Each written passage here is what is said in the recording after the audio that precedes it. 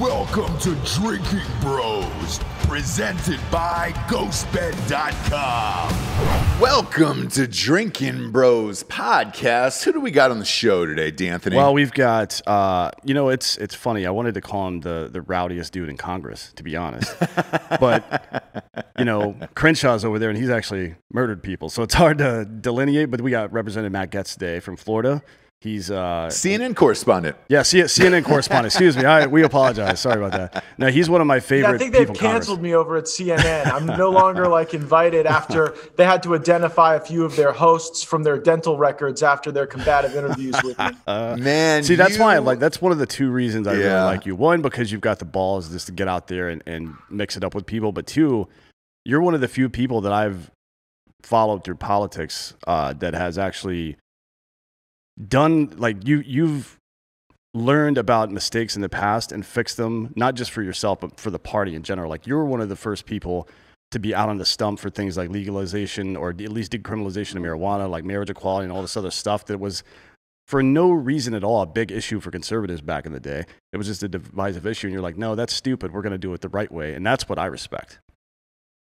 Yeah, sometimes government's not about right or left. It's just about doing things in an effective way that's worthy of the people. And you're right, freedom is freaking popular, right? So if you have democratization of access to cannabis for people who can live better lives with a medical program or, just enjoying the freedom of adult use, I think that those are things that states should decide. And look, I've seen enough of Washington to know the people here aren't any smarter than the people anywhere else in America. Matter of fact, they're a lot dumber here in many circumstances. So the more we can diffuse decisions out of this place, out into real America, the better for this great country. Well, I mean, he sets fire to the rain every single time. You bring the thunder, he's man, and I love it. But all he's doing is paraphrasing the 10th Amendment, by the way. This shit was written 240 years ago. We should have already been, we should have handled this part already. No. But he's, that's why we have to send normal human beings to Washington now. And I feel it's almost like sending people to war, to be honest, because that's a whole different world over there.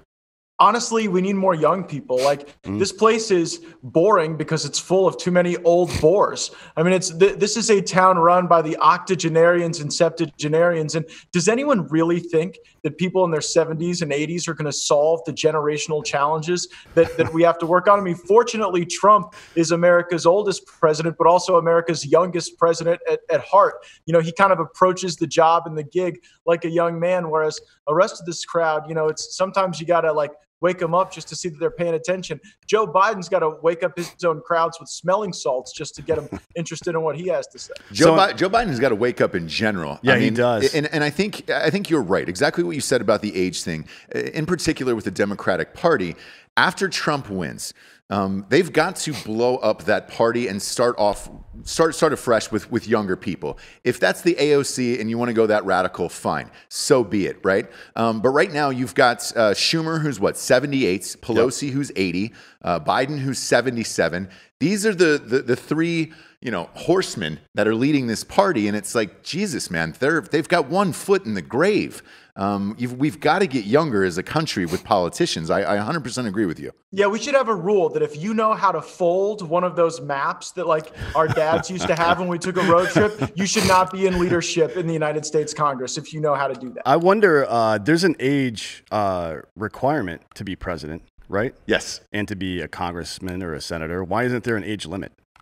Yeah, is that something you would think about enforcing one day? Because we've also talked about term limits as well. Yeah, term limits for sure. Yeah. Oh no, look, we absolutely need to do term limits, if for no other reason than to shorten sentences. What happens is that people that are dynamic actually want to go and do other stuff in their life, and the people that stick around for 20 or 30 years, the ones for whom this is the most power they will ever have, this is the most stimulating environment they could ever possibly experience, and when it comes to just the generational challenges that we got to work on, hey, I know young people in this country that want to make sure that the environment is clean. That doesn't mean we're ready to give up on straws, planes, cheeseburgers, and everything else that, would be banned in AOC's Green New Deal. But that doesn't mean that we can't embrace realistic conservation-oriented approaches to cleaner energy, cleaner land. I think the boomers have largely failed America when it comes to ensuring that America stays splendid and beautiful. I consider myself part of the America First political movement, and you can't be America First if you would allow America to be filthy. I agree 100%. Obviously, since you're on the show today, and this is a hot topic, with the recent passing of Ruth Bader Ginsburg, the Democrats are asking, it was the dying wish of Ruth Bader Ginsburg, apparently, that we wait for the next president. The problem is, I think the next president is going to be Trump anyways. Yeah. Where do you sit with getting RBG seat replaced here? By the way, I don't know which subsection it is that gives legal authority to someone's dying wish in the Constitution, but I've been trying to find it all night. Can't find it. Can't find it. Yeah, no, you took the words out of my mouth. I missed the day in constitutional law where we went over the dying wish section. I far preferred Ginsburg's wishes and views regarding the need for only 9 justices on the Supreme Court. Hell, you got the Democrats in Congress wanting to go back to FDR's court packing strategy now because they're not getting their way. The bottom line is we, the Republicans, have the power and we better use it. For far too long, the Republicans, like the way that they fight is like the Marquis of Queensberry rules, and we've been paired against an angry pack of rabid hyenas. The Democrats know how to fight. I'll give it to them. I mean, they're out there sending out millions of ballots to dead people or people who have moved because they're going to go to try create uncertainty after the election because President Trump's going to win on election day. So our side needs to absolutely bow up and get ready to approve the president's nominee to the court. If we don't, our own voters will punish us. But if we do, I think they're going to overreact. I mean, Brett Kavanaugh was a pretty square dude, and they made him out to be like some sort of drunk gang rapist. Yeah. Imagine what they're going to do to the next person. And I think that it really backfired on him when they did it to Kavanaugh, and it probably will again. Yeah, and I thought it was important to replace Justice Ginsburg with another woman, simply for the fact of you're not going to be able to bring that up, any form of Me Too situation, because that's what Democrats typically lean on in situations like these. Yeah, I think they had some job applications out on Indeed for accusers for whomever the next nominee is. And if it's a female, good luck. Yeah, right? good luck. I mean, we'll see. Trump said it is going to be a female. The two leading candidates, from what we've heard, and tell me if you've heard otherwise, is the woman from Colorado and the woman from Florida. The one that I follow is Barbara Lagoa. That's who I personally like. But Amy, what's her name? Amy Barrett and Barbara Lagoa, I think, are at the top of the president's list.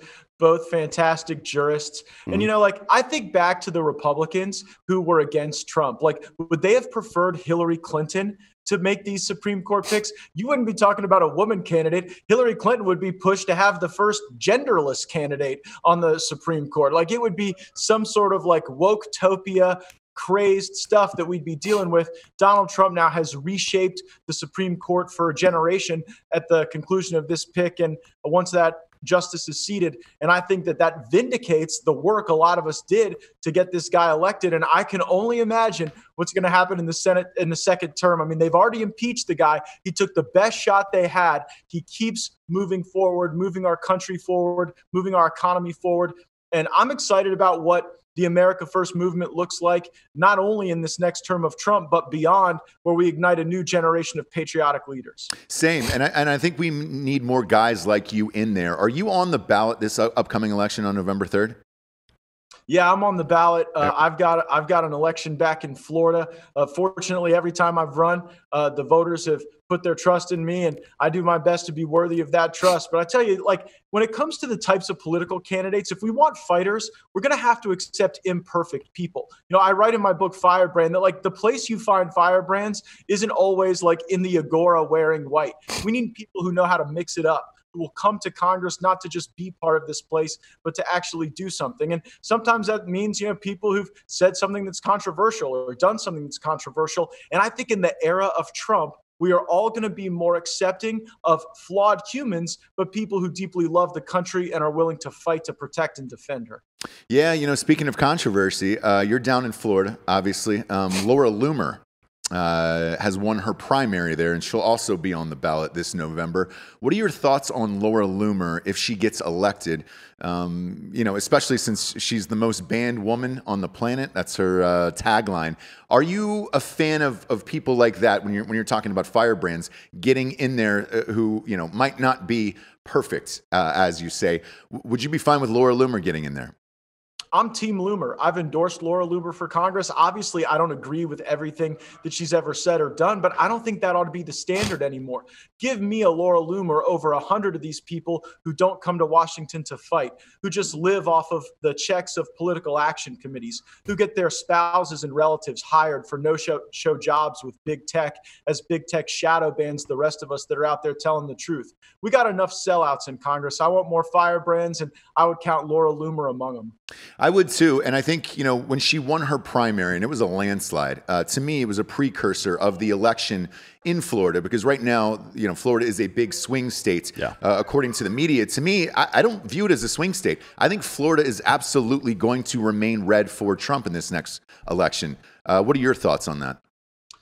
8.5 million people voted in the last Florida election. DeSantis was elected governor by only 30,000 votes. We've elected presidents with less than 600 votes in Florida. So I never take it for granted. Trump won the state by 130,000 votes. And I think you're right. He's probably going to win it by more this time. And I think, again, the main reason is because you've got a lot of these Hispanics in Miami-Dade County that look at the neo-Marxist, anti-American Black Lives Matter movement, and they are not here for it. It kind of reminds them of where they fled from. Yeah, exactly. Like, exactly. Nope. You're talking about people who are just a generation or two removed from like actual socialism, where there's no food to eat and people will show up and kill your family if you talk bad about the government. So they see what's going on in Seattle and Portland, and they don't want to bring that to Florida or the rest of America. And so I think you're going to see Joe Biden substantially underperforming with Hispanics in Texas, in Arizona, and in the great state of Florida. Since you're in there and you're in this fight every day, do you guys get better polling numbers than us dummies here in Gen Pop? Because when I read these polls every day, they're so far off, in my opinion, that it is shocking. But we host a huge show with 9 million listeners, and we have some people in the White House that we're friends with. So we're able to separate and block out the white noise of these fake polls. Do you get better polling on the inside? Yeah, so polling has changed dramatically because a lot of pollsters are not blending enough with cell phones, with digital media, because we communicate differently. I mean, I can't even remember the last time I saw a landline, much less got on one, but that still contributes to a great deal of the data they're collecting. So then you're getting like a myopic view of that particular universe. But like the other thing is, a lot of the president's voters just don't want to get into it on the phone with somebody who asks them how they're going to vote, because we see the way the mainstream media, the radical left just try to weaponize our politics against us. Hillary Clinton started that with the whole deplorables reference. And now I just think you got a lot of the president's supporters that are like, look, I see the way you call the president a racist, homophobic, xenophobic, all these crazy things. And I don't want you to call me those things, but I can speak with my vote. And I think those people, the forgotten men and women in this country, are going to show up again on election day, and they're going to give Donald Trump another 4 years. And I'm telling you, this place is going to be crazy, because he will be no holds barred, draining the swamp, advancing the revolution, and I think paving the way for even more progress, where we put our country and our people first. I'm tired of getting in these wars that exist just for lobbyists and defense contractors to get rich at the expense of the blood of some of our bravest patriots. And I'm tired of corporate America trying to bring illegal aliens across the border just so that they can capitalize on cheap labor. Putting America first means putting our people first. Those are the policies that I think this president is going to embrace with great vigor in his second term. I agree. We stated on the show last week that I feel that after he gets reelected on November 3rd, because I'm pretty certain of it, I think the violence will escalate, however. And I know that's been a big theme of this election, in particular with the Democratic Party. What do you see happening after Trump wins? Because to me, I think people take to the streets again in some of these cities. Look, Portland and Seattle, that's probably going to persist until they get snowed out. What do you think is going to happen on that night? Because I'm with you. November 3rd, there is going to be a winner. I don't buy this notion of the media that it's going to take 3 weeks or till the end of the year to try to figure this out. No, I think Trump will have the Electoral College wrapped up on that night, probably by midnight. And he'll be given a victory speech somewhere between midnight and 12:30. And I think after that, people take to the streets. Are you in the same camp, or do you think there will be some sense of normalcy among Democrats where they're like, we'll go back to work for the first time in 100 days? You know, I hope you're wrong, but it's hard to argue against you. Look, I have been to places in the world where political violence is absolutely necessary if people want to earn their own freedom and their own self-determination. But America is not a place where people need to engage in political violence. I reject it categorically from every side.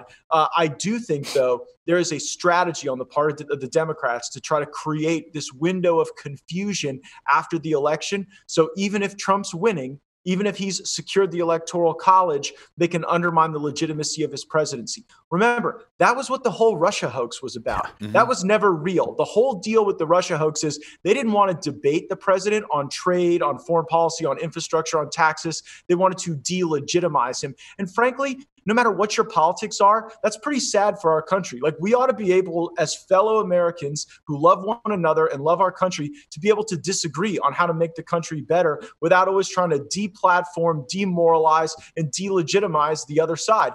They're not confident enough in their arguments. And so I think we could see just the dynamic you described, where Trump is up on election day, they're hunting more ballots, and in that pendency of time, they deploy their Antifa thugs to the streets. Yeah, I think it's essentially the political version of an ad hominem attack, right? And that is a logical fallacy. That's the word, yeah. Yep. Dumb. It's confusion. I've always said, actually, since all this hubbub started back in the day, I always say, and with regard to the media especially, if someone is trying to divide you, then they are trying to conquer you. That one follows the other. That's a correlative relationship right there. That's why the phrase divide and conquer exists, and it's existed for about 6,000 years, actually. So anytime I see anybody trying to divide me like that, like split people into groups, like, hey, you're this race and you're this religion, and you guys shouldn't, like, don't look or act like them or talk like them or like engage in their culture at all because that's theirs. You can't do that. No, we're one race of people. And if we don't start acting like it, we're just going to keep murdering each other. It's stupid. We've reached a point in society where we've jettisoned a lot of the old stupid behaviors, the tribalism, but it still persists. And I don't know, maybe we can't get rid of it, but I feel like at this point in human history, we should be smart enough to do that. Yeah, don't you think that this generation gives us that opportunity? I really do. See, to me, we have the most socially connected intergeneration in all of human history. We share our slutty Halloween costumes with each other. We share every bad moment. Like, who needs the CIA when you've got drunk Facebooking, right? Exactly. So, I mean, like, I think that there is like a certain acceptance of each other's flaws that will help our politics. You know, you guys may remember the congresswoman that got run out of this place because her ex released some naked pictures of her, Katie Hill from California. Because she was having threesomes. Who gives a shit? Who cares? Well, right. So my point is, like, yeah, some people are different and weird, but rather than castigate them and like claim some moral high horse, why not evaluate their job performance? And how about go after the dirtbag that was releasing those photos of her? To me, that was the person that we should have been more critical of, not our coworker who was being victimized. So I wrote a chapter called Revenge Porn Chivalry. And like, I asked the question, like, what would we know about our parents if they'd have been boomeranging through Woodstock or like dropping acid on Snapchat, right? Like, what we know about our parents is like that they all would stand on in Sunday's Best and take like that family photo. Our kids are going to be able to see the body paint that we wore to Coachella. And I think just maybe that may make us all a little more accepting of each other. I hope so. I hope so too. Speaking of your book, it is out today. Firebrand. Firebrand. Dispatches from the front lines of the MAGA revolution. What made you want to write this book? Trumpism has to survive Trump. For this to be an enduring movement, we cannot go back to the days of the Bushes or the Cheneys or the Romneys, or even a lot of the losing policies embraced by John McCain. You know, I think that Trump represents a political realignment in our country. He was willing to take on the establishment of both parties. He was willing to take on the media when the media would always just screw Republicans over by setting the frame. Trump rejects the frame. He shatters it. He dominates the airspace. And I think that approach to igniting a populist revolution in our country, to take on the lobbyists and special interests, to make Washington more responsive to the needs of the people, that has to live beyond this president. And so this is my invitation to people to join in the fights that matter against the cancel culture, against big tech, against endless wars. And also we need to realize that, like, for our generation to succeed, we have to beat China. Like, we don't have to go and beat like some Iranian mullah that happens to be like really oppressive to their people in some distant desert. The people we have to beat are the Chinese that are working on quantum computing and artificial intelligence that I think want to turn a lot of the rest of the world into the Uyghur population that they currently have in concentration camps. Right. So I think a more focused set of policies will certainly draw people to this Trump realignment for another generation. On that China thing, by the way, this is exactly how America, what China's doing right now is exactly how America won the Cold War against Russia. Mm-hmm. So there was containment and then détente and then rollback. Rollback is when Reagan started spending defense monies, the Star Wars program, which is not even real, all this other stuff, and they outspent the Russians and broke their economy. That's what China's going to do to us. Yes. Like, that's their plan. It's as plain as day. Right? Why don't people understand how dangerous China is, in your opinion? I mean, it just happened 30 years ago. Why can we not remember this? You know, like, it's really funny. In Washington, the Republicans are telling you that China's the problem, and the Democrats are telling you that Russia's the problem. So here would be what I would say to most Americans. Look around your house. How many of those products were made in Russia? You know, and look, Russia has basically two main exports, oil and models, and America has plenty of both. So, like, Russia has never met less in my lifetime than they do right now. Yeah. But you know what? A lot of these old foreign policy hacks that want jobs and think tanks in Washington, like, Chinese is a hard language to learn, man. They already know all the Russia stuff, so they want to bring us back to the foreign policy of the 80s because it's good for them. Russia is a like commoditized economy in a demographic tailspin. Meanwhile, Han Chinese is quite literally the default setting for the human race. Like, there's a billion of them, you know? So when you're 1 in a million in China, there's still 130,000 just like you. And my suspicion is that a greater focus on that will ensure that we have more resilient policies. I'm so glad the president is trying to ban TikTok. We should not have the Chinese Communist Party in the living rooms of Americans collecting surveillance. We shouldn't have Chinese drones flying in our skies. And we shouldn't allow Chinese companies like BGI to map our genetics and get information through companies like 23andMe to determine the vulnerabilities of Americans at the cellular level. Yeah, I agree. Let me ask you this. Any thoughts for possibly running for president yourself one day? Hey, man. You're one of the most entertaining figures in the Republican Party, and you seem to be getting a lot of the press every single time you go out and speak. There's always a great soundbite from you, and let's face it, that's today's political world. Whoever can provide the best soundbites is winning right now.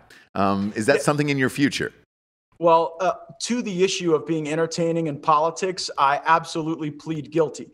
But in Congress, like, they try to convince you to go to an empty floor in the House of Representatives and speak for hours to nobody. And I think those people look insane. Robert's I think Rules it's of far Order and more all that effective stuff is crazy to to go me. on. Go on platforms like yours, engage and excite people. I think we only should elect one president at a time, and I'm working on electing Donald Trump. But, who knows what the future holds for any of us if we're able to keep the energy and the momentum going. And I do think that our party needs to be led by someone who can captivate the attention of the American people and inspire us to our greatest heights. I mean, we've seen it 2 elections in a row now. If you nominate somebody that's not a populist at this point, I don't think you're going to be able to win, frankly. Which is crazy. The idea that we refer to a politician as a populist politician, and it's some kind of like aberration. That's every politician should be a populist politician. Why would you not be? That's the fucking job. Yeah. Like, what are you doing with your life? Well, I know what you're doing. You're amassing no, they're power pouring and out to special interests is what they're doing. Yeah. I mean, they come up here and all they're worried about is getting paid and getting laid. And I'm not against either of those things. I just don't think you should sell your country out for them. Yeah, I 100% agree. And I personally think the future of the party is in pretty good hands with guys like you, Dan Crenshaw, Nikki Haley. She's exciting. Who else is out there that maybe you're friends with on the inside that a lot of people don't know about? Oh man, we got a guy from New York named Lee Zeldin. He represents the district up there in like the Hamptons. And first of all, you always definitely want to be friends with the guy who represents the Hamptons. but beyond that, like he is in a district that's like a 50-50 district, but he's a firebrand. He goes out and fights for the president. And not as many folks know him as may know me or Jim Jordan or some of the folks you see on television as much. But he would be one I would watch as a potential great leader for our party, maybe a future Speaker of the House. Yeah, I'm glad you brought up Jim Jordan, another guy who gets a lot of sound bites. Him and Rand Paul. What's Rand Paul like behind the scenes? Rand Paul is actually a really cool dude, which is not only a hard thing to say about a senator, it's a hard thing to say about a doctor. But like Rand, other than Ted Cruz, might be one of the most like personally disliked people in the Senate because he actually makes them do their job. He makes them show up and vote. He calls them out for the BS spending. And so like Rand can't always go hang out with his other senators. So sometimes he'll come over and slum it with some of us in the House. And I really enjoy our time together. By the way, like how did we know that the Donald Trump movement wasn't different in his treatment of Rand Paul in the first debate? Remember, like everybody else is like, oh, I've been a governor, I've been a senator. And Trump's opening statement in the first debate was like, Rand Paul is not at 5%. You clearly had to be 5% to be here. You should not be allowed. Like we should have all known at that moment we were seeing something very different. Well, yeah, and if you do well in those debates, because I've read varying reports of the debates really don't matter or whatever, they live forever. And like you were saying, like I'll never forget when Elizabeth Warren took out Bloomberg.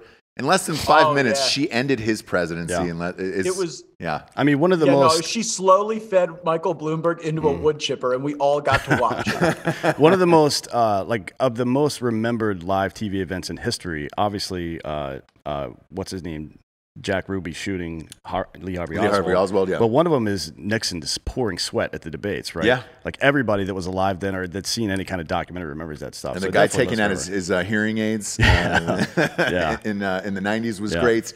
Admiral Stockdale, probably. Yes, Stockdale, yeah. He was. That is a solid Admiral Stockdale, vice presidential nominee for Ross Perot reference. Boom. You guys strike me as a very pro Ross Perot crowd. Well, look. I actually am. Yeah. But he was too much of a fucking dork to ever get elected. People are, at the end of the day, say what you want about what this means about American politics or about humanity at large, but it is something of a popularity contest. It's not just about ideas because you also have to like the person.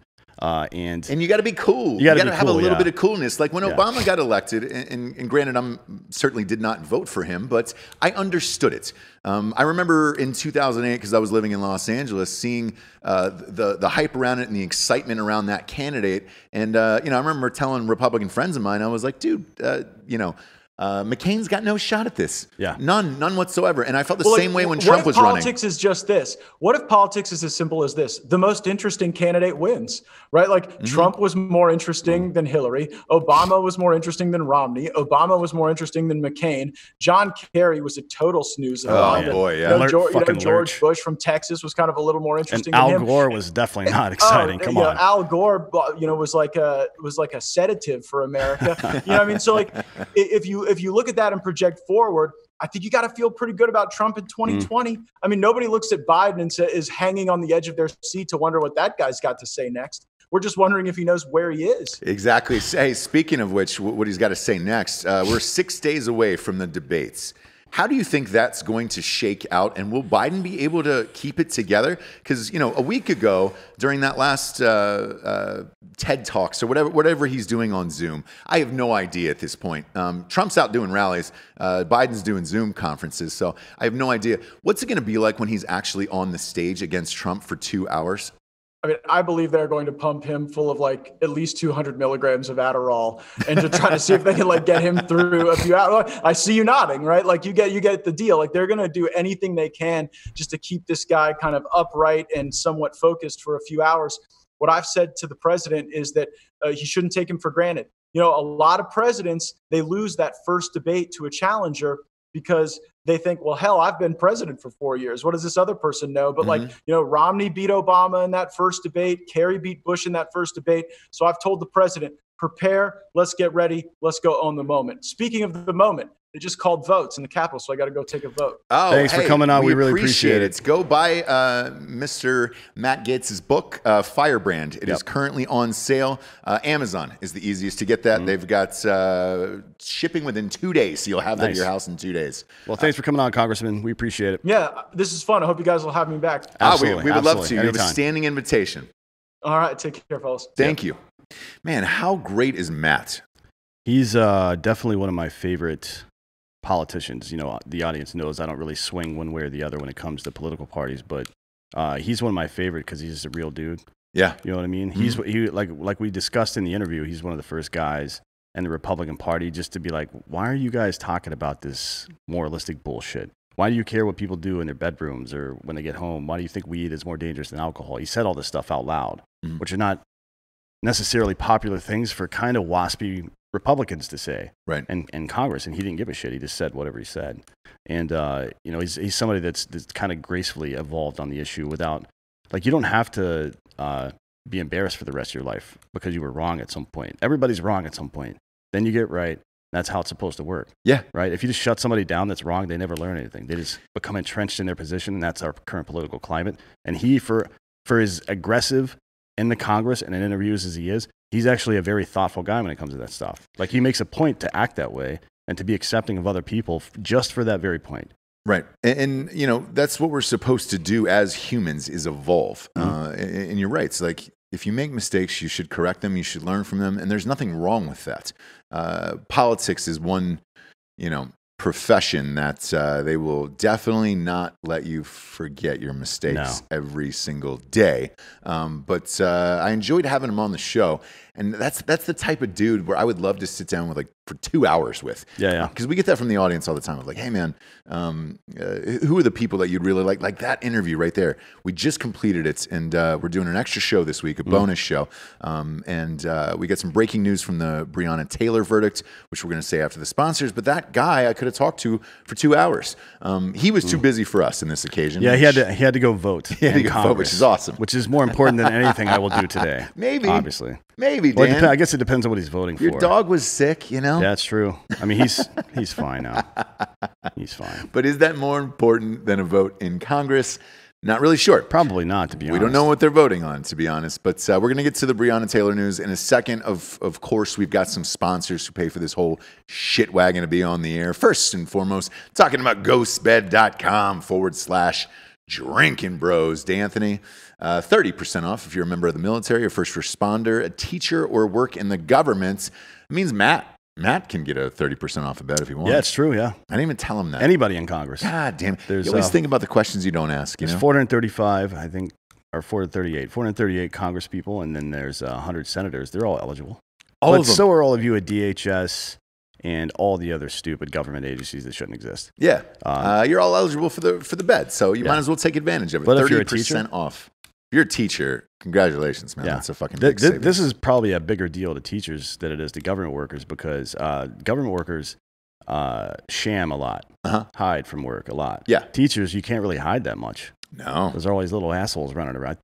Children, that's what they're called. That's so it's like, it, it's difficult to hide from them. And GhostBed recognized that children are horrible. Yep. And that extended that to teachers. Yeah. Need a nice night's sleep. Yeah. So go to ghostbed.com/Drinkin Bros today, or as always, they get a 36-month pay-as-you-go program, no interest. They're also giving 2 free pillows away with a purchase of a mattress right now. There is no better time to go get a mattress than today at ghostbed.com/Drinkin Bros. Next up, D'Anthony, we've got getroman.com/Drinkin Bros. Nobody wants to talk about it. No. Nobody ever wants to talk about it. I mean, how do you even say that to let's say you're married. How do you tell your wife, like, hey, my dick don't work? I mean, you can't say that. I lost my mojo. Nope. You don't. Right? That's what Austin Powers used to say. Yeah. And we're not going to say it in a shitty Austin Powers accent. Sorry, honey, I'm just not feeling it, I believe is one of them as well. Yeah. But, I've got a headache. Nope. No. You don't have a headache. What you've got is a dick ache. Yep. And you got to bone up, dude. Take a fucking boner pill from getroman.com/Drinkin Bros today. They come in a very discreet package, so she's not going to know your dick doesn't work. No. You can pop one of those down after some salmon and asparagus, whatever you're having for dinner that night. You know, maybe you're on a keto diet, and then you can get to boning.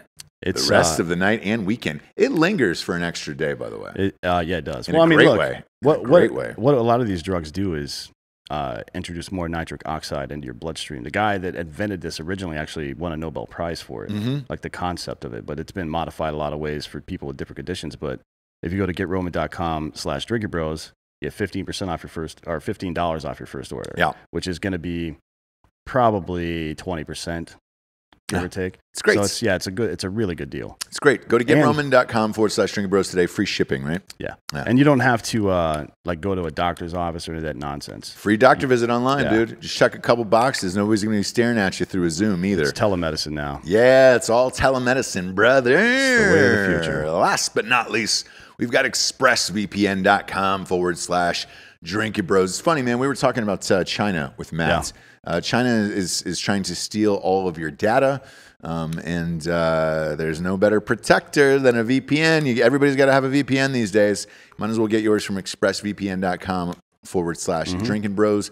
Or if you sign up for a year, you get 3 months free, and it's only $7 a month. Yeah. Do it just to be safe. Yeah, to be safe, and also to get your hands on all that content from overseas. Right. Here's the deal. Like we always talk about.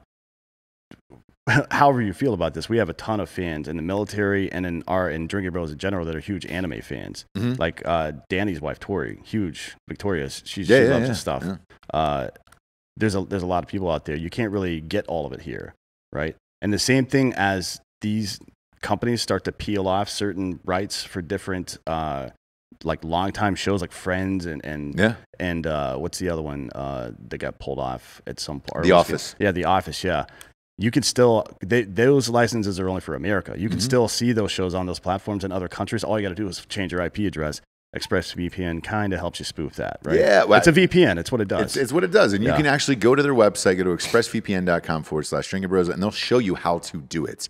So go there today and get on that.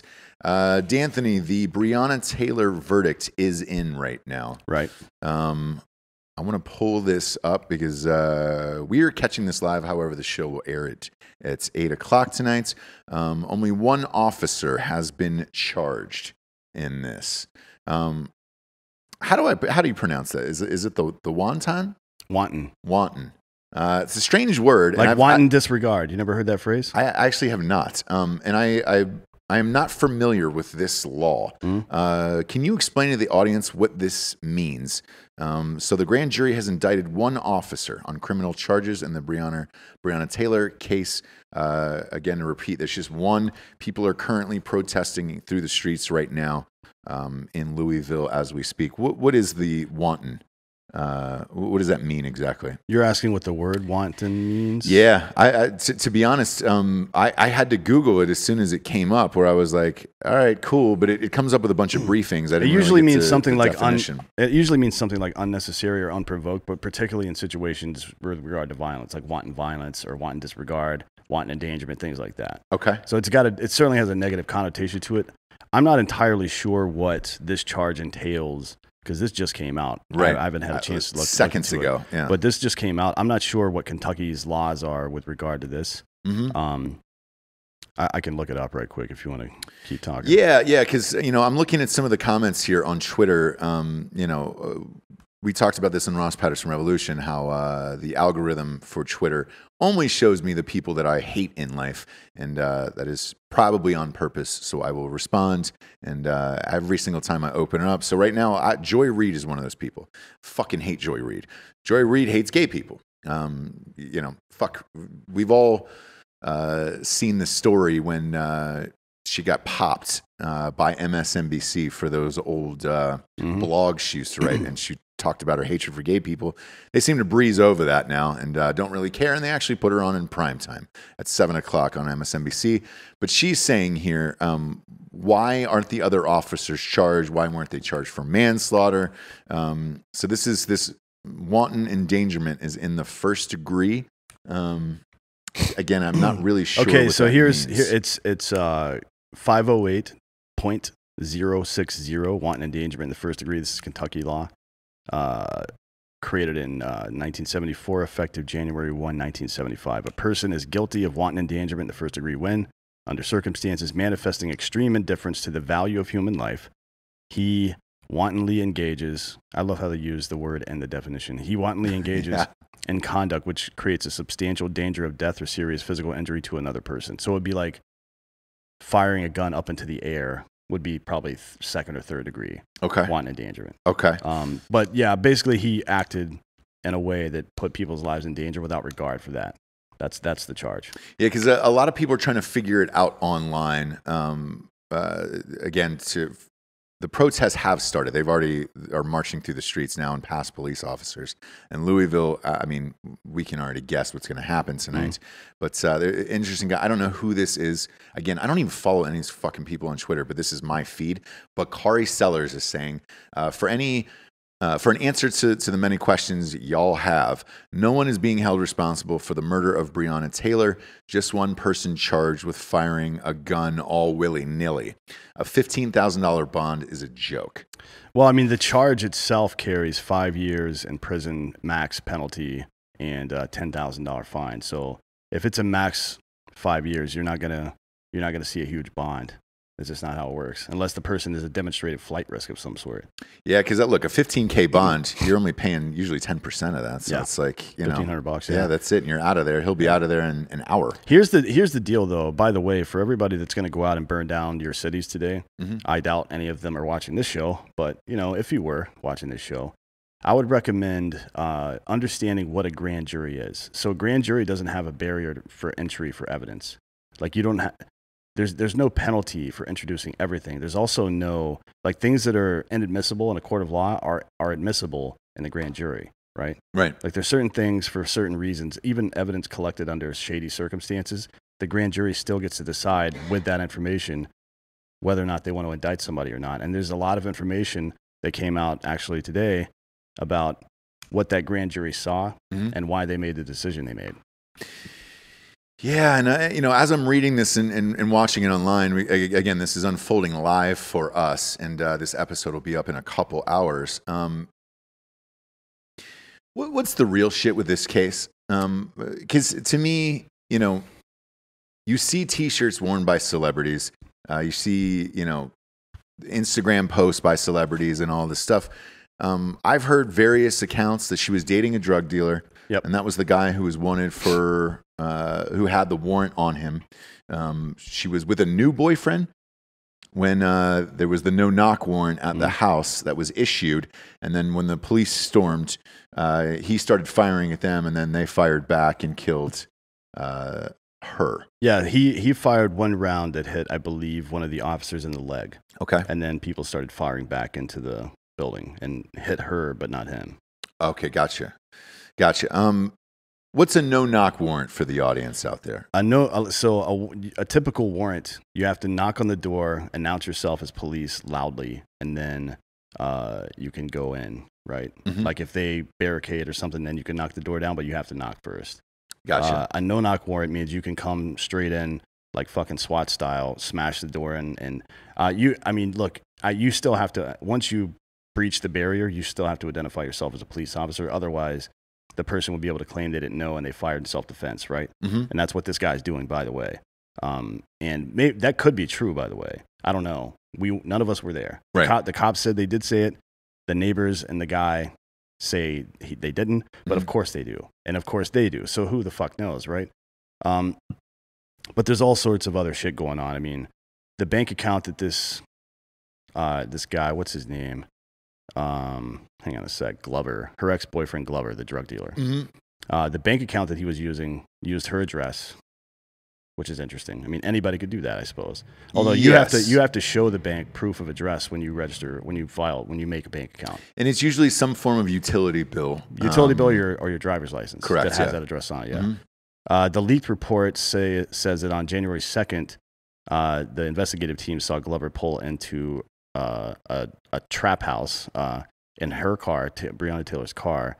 The team was conducting surveillance at the home, which was described as a quote-unquote trap house, meaning drug dealing allegedly took place there, which is not. There's no allegedly. It definitely did. Yeah. Nobody refers to that as a trap house if there's not drugs there. The report included pictures of her car.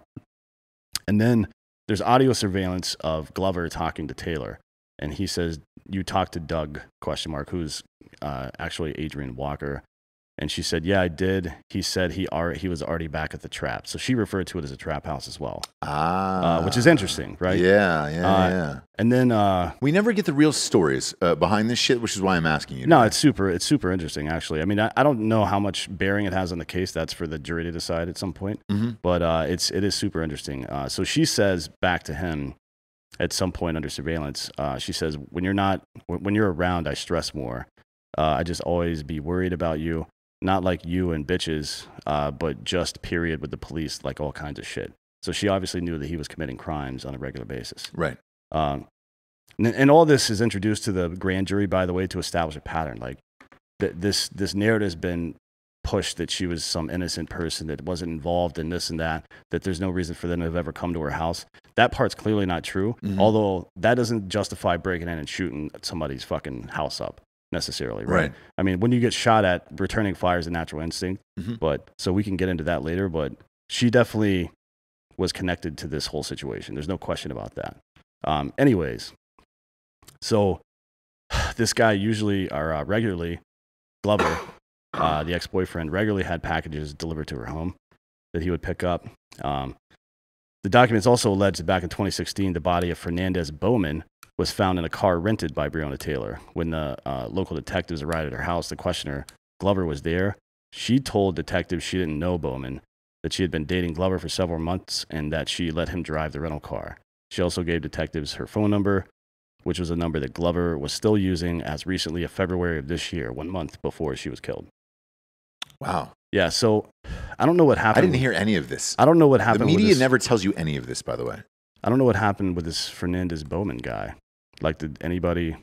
Oh, so a warrant was issued on August 26th for that guy's death against Glover, the ex-boyfriend. Okay. I didn't hear anything about that either. No. So apparently she had a dead dude in her car. And this guy, Glover, that she's corresponding with, that was her ex-boyfriend, that was the drug dealer, was apparently the person that killed him. Got it. So the documents also include copious amounts of transcriptions of recorded jailhouse phone calls made by Glover, several of which were made to the mother of his child.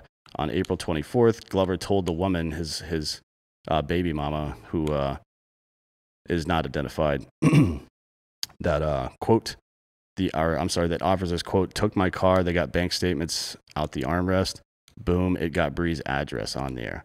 So he was like, shit, they found out that she was involved in this. This is recent, by the way. April 24th. That's a month after she died. So, in another or what were you gonna say? You know what's interesting about like hearing all of this, because this happened in the George Floyd case too, right? We didn't see the body cam footage from the cop. We didn't see that he was on drugs. We didn't know that he was on fentanyl. All this other stuff, right?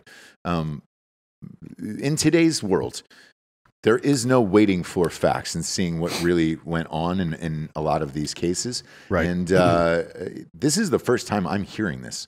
Again, all you hear from is celebrities, and you see the pictures and their justice. Yeah. And it's the one picture. They always use one picture that it's like they look their best and happiest and innocent and all that stuff. Well, this has been pretty interesting so far, but this sentence is the really bad one, at least in my estimation. So, in jailhouse conversations transcribed on the morning of March 13th, just hours after Taylor was killed, Glover told the woman, meaning his baby mama, that Breonna Taylor had $8,000 of his money. And here's what he said. Bree got down like $15,000, and she had $8,000 I gave her the other day, and she picked up another $6,000, which is bad math, by the way. Yeah. First of all, it's not $15,000. But he's saying that day that she was killed, she went to or the other day from when she was killed, she was picking up drug money for him. Really? That's him. This is not, there's no analysis or opinion going on here. I'm just reading what happened. Of course. Right? Yeah. This is him talking to his baby's mom, saying that this woman that got killed by police, like days before, had went and picked up $6,000 or $8,000 worth of drug money from him. Mm-hmm. And then another $6,000 from some other person, right? Probably the guy Doug that they mentioned earlier, because that's the guy that they're always asking about. But as a fucking investigator, you follow that lead and see what it is, but who knows? You know, if you're the police in this, right, what are you supposed to do? You're told to go and execute this warrant, right? Right. You pop in, guy starts firing at you. Of course, you're going to fire back at them. That is the instinct, yeah, but that doesn't always make sense. Don't shoot what you can't see. There's something to be said about suppressive fire if you're under constant gunfire.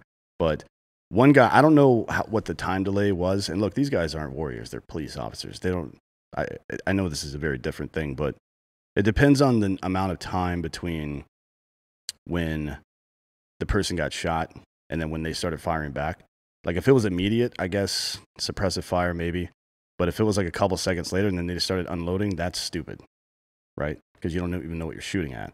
There's a saying, every bullet has a lawsuit attached to the end of it, or every trigger squeeze has a lawsuit attached to the end of it. And that's why this guy's getting charged with wanton endangerment, is my guess. Because they looked at the facts of the case and like, yeah, you should not have done that at all. Interesting. But man. It's definitely not murder. Right. Frankly, unless there's something that nobody knows yet, and that seems unlikely because all these leaks. Yeah. I just don't, there's no way. But it doesn't matter because everything's going to burn down either way. Yeah, which will lead me to, my next question for you here, which is the Democratic Party with all the violence that's going on. Clearly, it is hurting the polls. This is the last thing that they want, 40 days before an election. And again, we are watching this unfold live in front of us right now. They've already moved in. They've boarded up the cities, and they've got past the barriers already, and we're fucking 20 minutes into this goddamn thing. I wonder what's going to happen in Louisville tonight, and I wonder what's going to happen in the other cities tonight. Yeah. Because let's face it, no one is taking the time to read the actual facts the way that you just read them. Right, yeah, and it's you have to be able to process facts without judgment. Like you make judgments based on facts, but you read the facts as they are without applying your own bias to it. Now, of course, anybody that's a lifetime investigator or intelligence operator is going to start putting pieces together. Mm-hmm. But you we've made the mistake a lot of times. Investigators back in the day made it because they were stupid. Now people make it because they're lazy. But even in the intelligence community, there have been so many cases of people putting shit together that wasn't real. Like your brain creates this, like, oh, think this happened. Think and know are not the same thing. And you can't operate on think. And it's compounding as well. Let's say you've got 5 pieces of information. These 2 for sure. We know who it is and we know where they are. Mm-hmm. And then the rest of this stuff is like, well, we think they know these people. We think they know these people. We think they know these people. That is a lot of evidence, but 3 parts of it, 60% is anecdotal. Like you don't know that for sure. You're just guessing, right? Basically, based on the circumstances. Maybe it's right, maybe it's not. But when each time you add another piece of unknown information, it's an exponential factor that makes your intelligence less likely. That's where these like intelligence algorithms come up with the like, well, we think there's a 60% chance that this is true. That's how, like, it's a weighted fucking algorithm. But people refuse to do it. They also refuse to wait on the facts to come out. Like everybody's like, charge the police for months now. Like, it takes time to conduct this investigation. Right. Shut the fuck up. All of these investigations take time. Yeah. But we don't live in a society right now where time is a factor. It is right now or it doesn't exist. Yeah. And people would rather overreact immediately than wait and have a thoughtful plan or strategy regarding protests and everything else. And the Democrats are in trouble now because they're fighting a war on 2 fronts. They're trying to fight the Supreme Court thing, and they're going to have to fight off the bad polling from this violence that's coming. That's going to be very problematic for them. I don't know what their plan is to deal with it. I mean, the biggest thing they could do right now is come out and denounce violence immediately. Tell their people not to do it.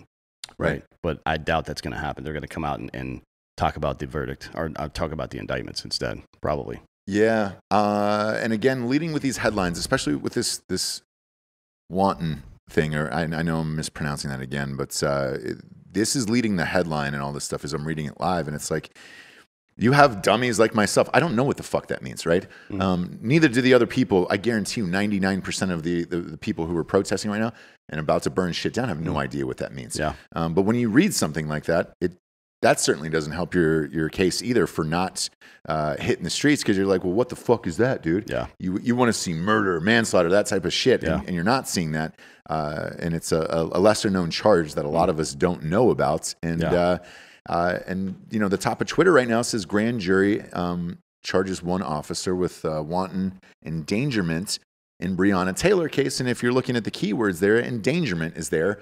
And that is certainly not what they wanted. They wanted fucking murder charges against these guys, and they didn't get it.